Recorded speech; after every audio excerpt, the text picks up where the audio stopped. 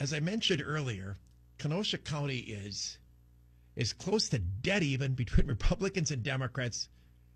I'll tell you right now, if you want to know who's going to win the Trump-Biden election, or if it's Trump versus Newsom or whatever, if you knew right now who was going to carry Kenosha County, you know who's going to carry the state, because we're a 50-50 state, and that's a 50-50 county. That means this position is going to be determined in the general election. The current district attorney is a Democrat. His name is Michael Gravely. I'll be blunt about this. He's a clown. That office is a joke. Having said that, they have done excellent work in some cases. So I'm not saying cutting them slack. I'm acknowledging this. The prosecution, for example, of Jeffrey Jensen, the guy who was accused of poisoning his wife, his estranged wife.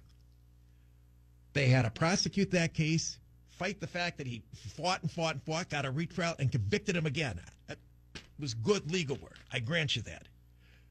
But I'm going to end it there. The leniency shown toward the Kenosha rioters, the disgraceful, I would say unconscionable prosecution of Kyle Rittenhouse. No one knew for certain until the trial occurred the overwhelming strength of the evidence that Kyle had, and therefore the weakness of the case. But the DA's office knew. Their own witness in one of the shootings said, yeah, he didn't shoot me until I pointed my gun at him.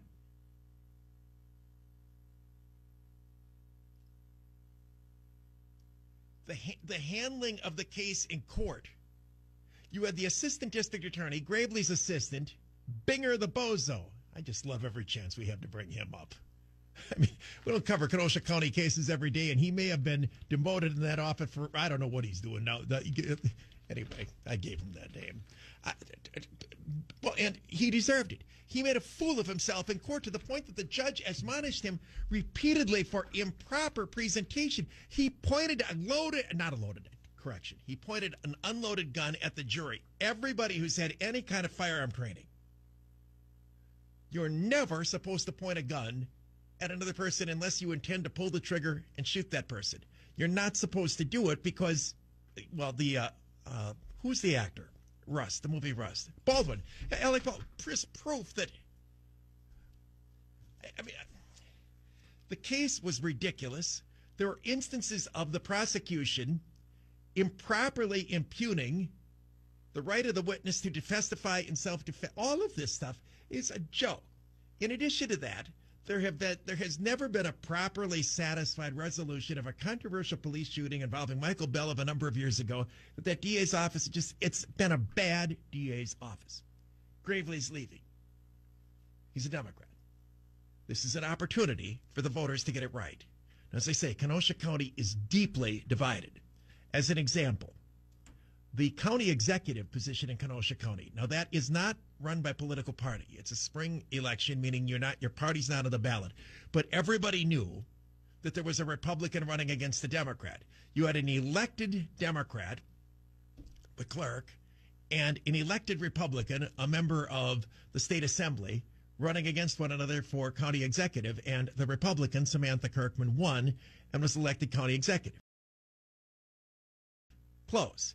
Presidential elections, United States Senate elections, when you take a look at the voting results in Kenosha County, again, just dead even. And as I explained earlier, eastern portion of the county, very Democratic. Western portion of the county is as Republican as anywhere in the state of Wisconsin. The Democrat running so far, there may be another, but the one who apparently is going to have the support of the Democratic establishment in Kenosha County is a veteran assistant to Michael Gravely, which to me is just an indictment in and of itself. I don't want anybody coming out of that office. I don't want anybody coming out of an office in which they decided that a guy like Binger should be prosecuting a case for murder against Kyle Rittenhouse. Anyway, her name is Carly McNeil. She's running as a Democrat. I don't know this person, and I didn't have an opportunity just because I've been to check him out with some of the Republicans I know in Kenosha County, other than I got feedback that he's a pretty big deal.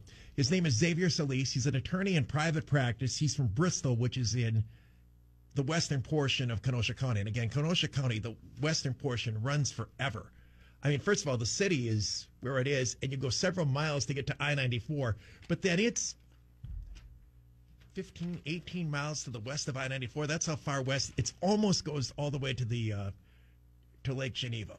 That's how far west the county is. So Solis is going to run as a Republican. So you're going to have a clear case of somebody who's going to run, hopefully, as a tough-on-crime Republican prosecutor against somebody who's going to defend somebody who wanted to lock up Kyle Rittenhouse for life for acting in self-defense to try to avoid being a murder victim himself. The district attorney races.